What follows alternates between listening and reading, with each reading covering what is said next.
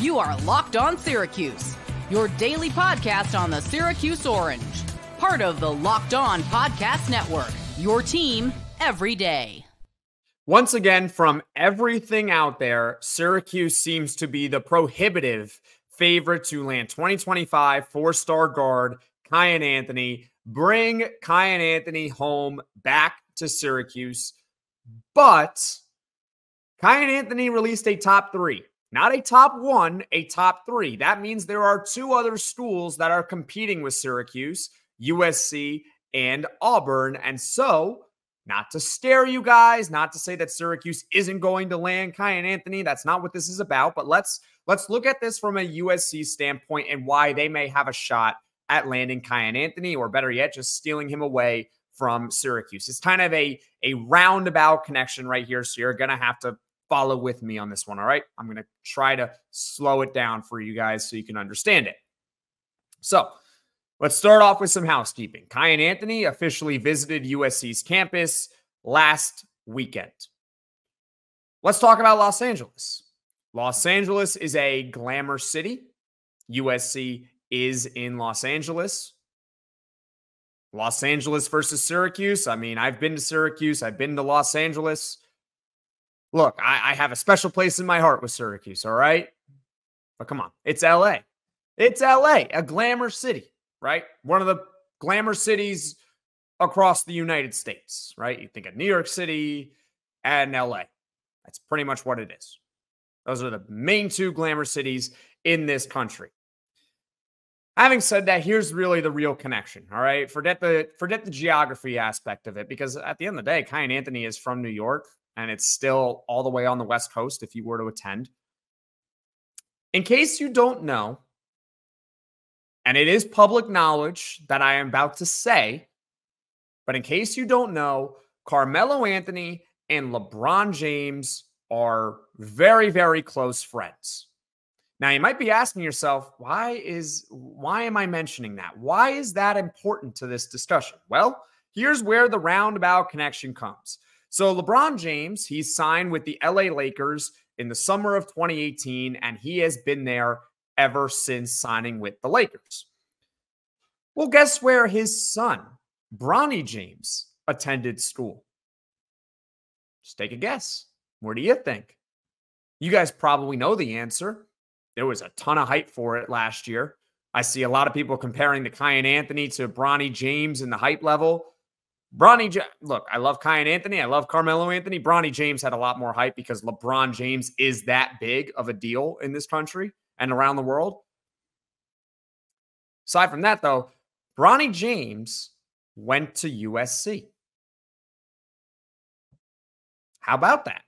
He went to USC. Now, am I going to sit here and say that, hey, Kiyan Anthony is going to follow in the same footsteps and do just what Bronny James did? Not necessarily, but that's where the connection comes from. That's where it is. Understand that? Once again, LeBron James, Carmelo Anthony are very, very close. They are very tight. That is public knowledge. We all know the Banana Boat Squad. If you don't know that, look it up, all right? LeBron James's kid, Bronny James, a top prospect in last year's recruiting cycle, now with the LA Lakers, that's going to be a fun one, chose to go to USC. So could Kiyan Anthony perhaps follow in the same footsteps as a Bronny James and go to USC? It's a roundabout connection. You can take it for what it's worth, but that is what it's out there. And obviously USC is in Los Angeles, a glamour city. If that's maybe something that Kiyan is looking for, then USC would be the perfect spot for him. All right. So yes, Syracuse again. Every report out there is considering Syracuse the heavy favorite to land Kiyan Anthony. But there are two other schools that we have to consider. And so I am giving you the angles, or giving you my best guess as to why those schools are still in the running for Kiyan Anthony. Look, Bronny James, a lot of people thought he would go to Ohio State. Why? Because LeBron, his dad, is from Ohio. Obviously, he was in Cleveland for many years. He was with the Cavaliers. If he were to have attended college, he probably would have gone to Ohio State. So a lot of people had that connection with Bronny, and he ended up going to USC because, well, it was also home. That makes sense. But there is a connection with Kiyan Anthony and USC. It is just a little bit of a roundabout one. All right. And also, I probably should have mentioned this off the top, so I apologize. But Kiyan Anthony's father, Carmelo Anthony, we've talked about him, right? Obviously, you guys probably know him since you're watching or listening to this podcast.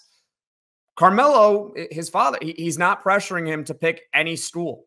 He's not saying you got to go to Syracuse. He's not saying you got to go to USC. He's basically letting Kiyan Anthony make the best decision for himself. All right? So Kiyan Anthony's going to make his own mind. Syracuse is still heavily favored, but we have to look at it from the other school's perspective as well. So that is USC. This one is interesting. Why Kiyan Anthony and Auburn could be a fit.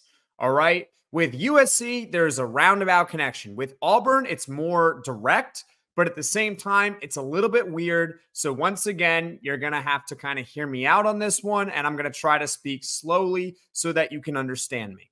All right. Auburn has been in the race for Kiyan Anthony for quite a while, for a long, long time. So it's not surprising necessarily that Auburn is in the Final Three. It's the fashion that they are in the Final Three. Because, according to Kiyan Anthony himself, Auburn actually hasn't even offered him a scholarship yet. They haven't even sent him an offer. So Kiyan Anthony has not even officially visited Auburn.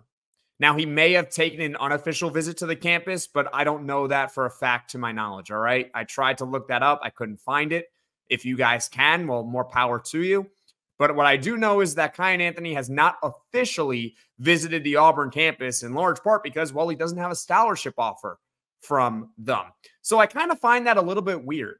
Why a team that hasn't offered him a full scholarship is in his top three. It's kind of interesting, right? But I'll get to the connection soon. All right. He also told Adam Zagoria and Sam Lance at zagsblog.com. I had Sam Lance on the podcast over the summer. He hasn't even had really any deep conversations with Auburn's head coach, Bruce Pearl. You'd think that if this was a top priority for your school, that you would want the head coach and the prospect to have a close relationship. Not to say that they have a poor relationship or anything like that, but from Kiyan Anthony's words, it doesn't seem like they have too big of a connection, right? Coach Autry and Kiyan Anthony, by all the reports out there, are tight. They have been talking nonstop. But with Auburn, Bruce Pearl doesn't seem to be the case. Okay? Now, he does have a deep relationship with assistant coach Ira Bowman. But again, if you're really strongly going after a kid, you would want the head coach to, you'd think at least you'd want the head coach to have a deep connection with the prospect.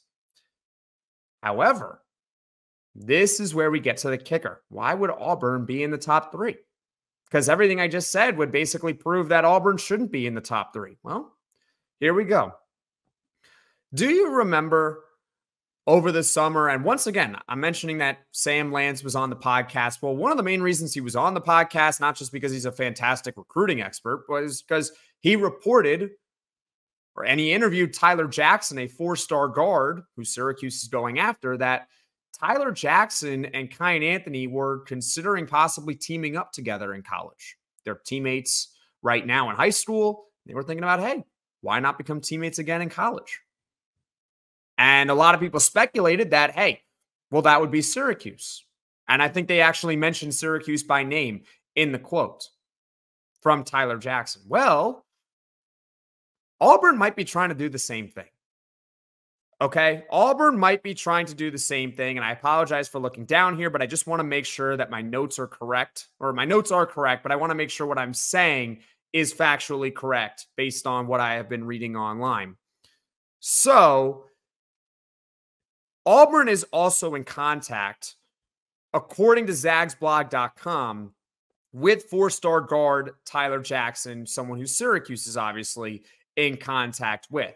So what I am going to infer, and this is me making, this is an opinion, okay? This is not fact. This is when we get off the facts a little, because they're talking with Tyler Jackson and they are talking with Kiyan Anthony, I am going to infer that Auburn has a pretty similar idea to what we think Syracuse does is, hey, let's get Kiyan Anthony and Tyler Jackson on the same team in college. So that might be why Auburn has a shot at landing Kiyan Anthony.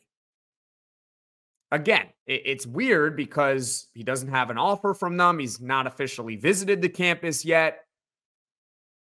He doesn't have a super close relationship as of right now with the head coach, Bruce Pearl there. He does with the assistant coach. But the fact that Auburn is also talking to Tyler Jackson, the 4-star guard, makes me believe that they are thinking about possibly getting Kiyan Anthony and Tyler Jackson together. And that would obviously rip our hearts out as Syracuse fans because we want that for ourselves.